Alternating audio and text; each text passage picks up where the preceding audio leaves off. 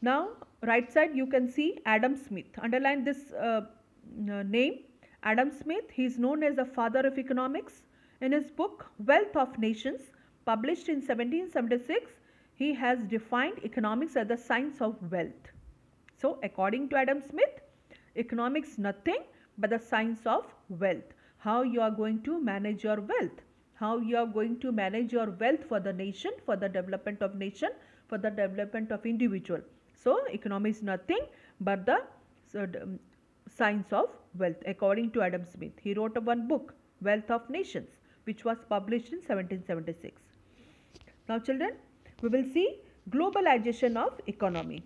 Children, the word globalization means it is on the international level. The recent economic policies are taking the economy towards globalization. Globalization means building a world economy. Underline this line children. Globalization means building a world economy. World economy is a borderless economy in which natural resources, profit, services, capital, labor and technology flow freely across borders of country.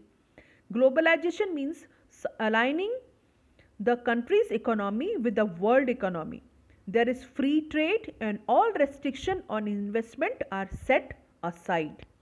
Children, now with the liberal trading policy, we have already adopted globalization. Globalization is nothing but the give and take policy of the countries, the trading relationship of the countries.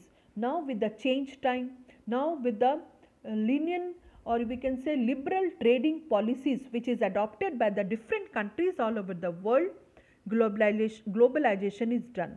That is very important for any country. That is why our country is also developing on the, we can say, with the help of foreign investment. That is very important. The word foreign investment means the multinational companies or the various foreign companies, they are interested to have business with our country. So that is foreign investment. They wanted to have investment in our country, which is very good sign that we are having this due to globalization, which is very important. That is with aligning with the world economy.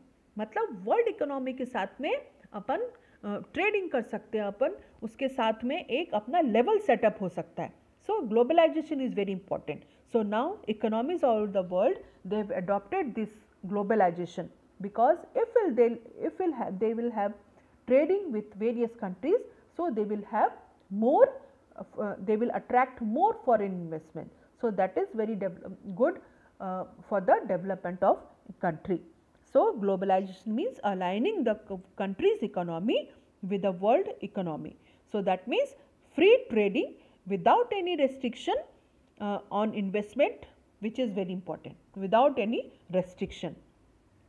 So you can see left side orange box. Always remember, economics is an important social subject.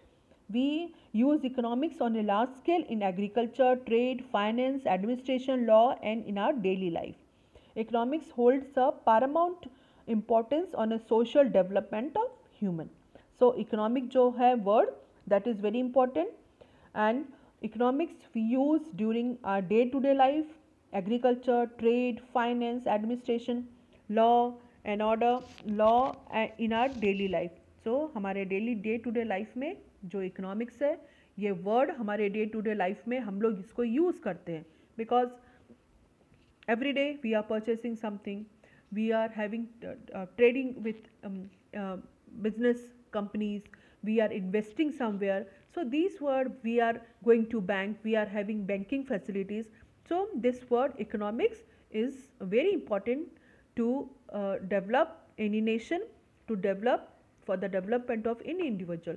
So the word economics is not new to us, as we are using this word in our day to day life itself. Understood? So this is globalization of economics.